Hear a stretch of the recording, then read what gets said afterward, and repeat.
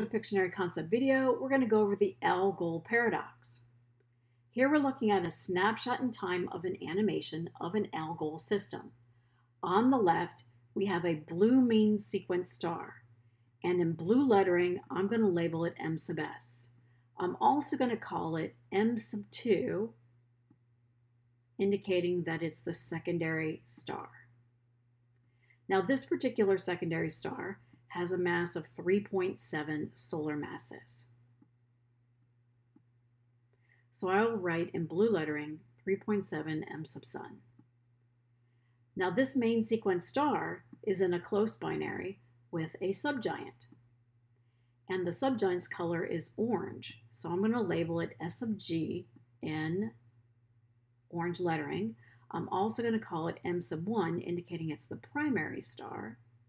And its mass is 0.8 solar masses, which I'm going to write in orange lettering to remind us that this subgiant has a mass of 0.8 solar masses. Now, these two stars in a close binary were thought to have been born at the same time. And this Algol system has one main sequence star that is more massive than the evolved less massive star, or the subgiant. From stellar evolution, we know that the more massive star should have evolved sooner than the less massive star. However, in this case, we have the less massive star that has evolved sooner than the more massive star. This is a paradox. How can this be? So in order to resolve it, either we don't understand evolution, or something must be going on in this particular Algol system. We think it's the latter. Something's going on with this system. How can we end up with a situation where the less massive star is the evolved star? Let's take a look at how we may have come about with this Algol system. We start out with a detached binary, where the more massive star is on the left, and the less massive star is on the right. So I will label them M sub 1 and M sub 2. The dashed line is the center of mass, so the system is going to orbit around the center of mass.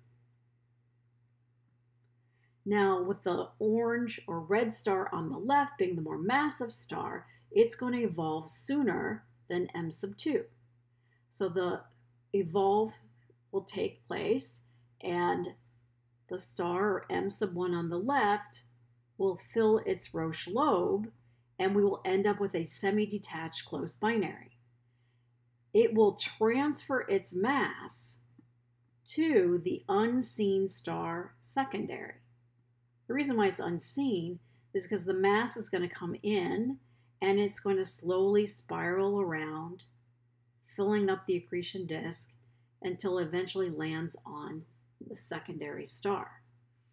Eventually, enough mass will be transferred from M1 to M2 to end up with a case where M1 becomes less massive than M2.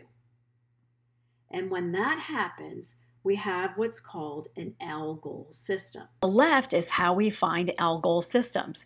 We see two stars that are in a close binary in the sky. Notice we don't generally see an accretion disk. We find two stars. Either accretion has turned off completely or it is weak. What we find is we have one star that has evolved. So we're just labeling it M sub 1. It's an evolved star. And since it's evolved, it's usually a subgiant, which I'll label S sub G, but it could also be a giant star or a G. I'm just going to label it S sub G to remind us that it's an evolved star. The other one, it's lost its accretion disk. So accretion is weak or turned off. We can actually see the star, and I'm going to label it M sub 2. It's usually blue-white, and it is a main sequence star. Now the paradox comes in because M1, our evolved star, is less massive than M2, our main sequence star. Now how can that be?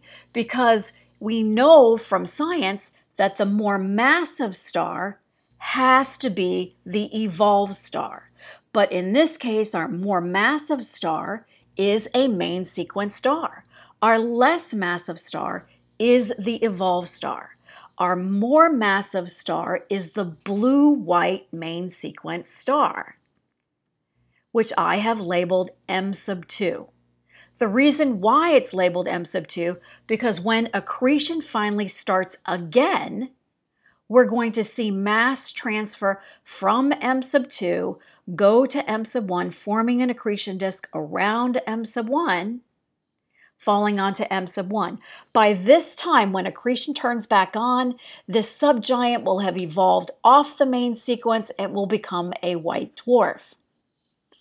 So right now, in this Algol system, we find a main sequence star that is more massive than its companion star, which is an evolved star.